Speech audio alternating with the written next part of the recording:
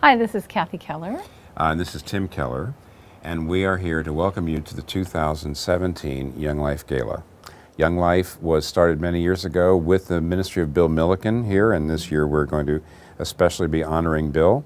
That happened many years ago, probably more years than Bill would like you to count, but we're actually old enough to know how many years ago that is, and I guess that's one of the reasons why we're here.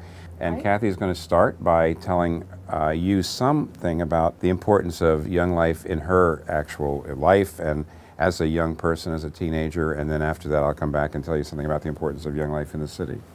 Well, actually, Young Life, my Young Life group and Bill Milliken actually have a connection. My Young Life leader was Ken, his brother, and it emerged in our high school right at the time where I had just become a Christian myself. So it gave me my first taste of any kind of Christian community and Christian peers.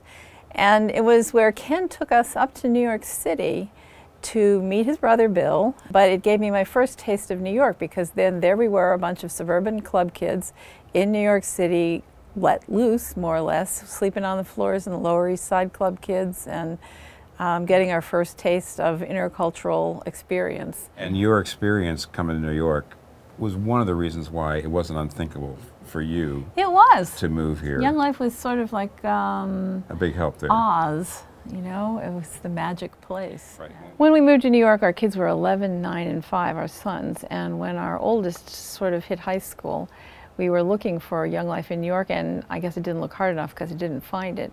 So looking a little further afield, I did see that there was a club out in New Jersey, and so for a whole year, we drove from Roosevelt Island to Midland, New Jersey with my son David and his best friend Earl, just so that they could attend a Young Life club. And then that summer they went to Saranac, which was, as they always say, the most important week of your life. And it might have actually been. Let me just add this, is Young Life in New York City is extremely important because the kids of New York City grow up to take the jobs of New York City, and New York City is arguably the most influential single city in the world. Influential to the culture, influential to the way in which life is lived in the world. Young people are wet cement. They are looking for meaning in life. They're looking for connection.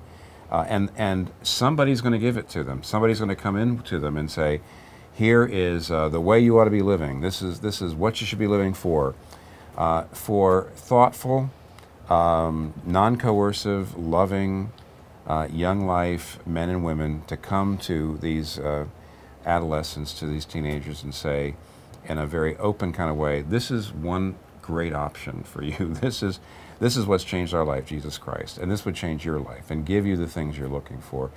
That can have a huge impact on the kids of New York City, and that could have a huge impact on the world. So the ministry is very, very important. It's been important to us personally. It continues to be important to the city and to the world, and so we're glad you're here.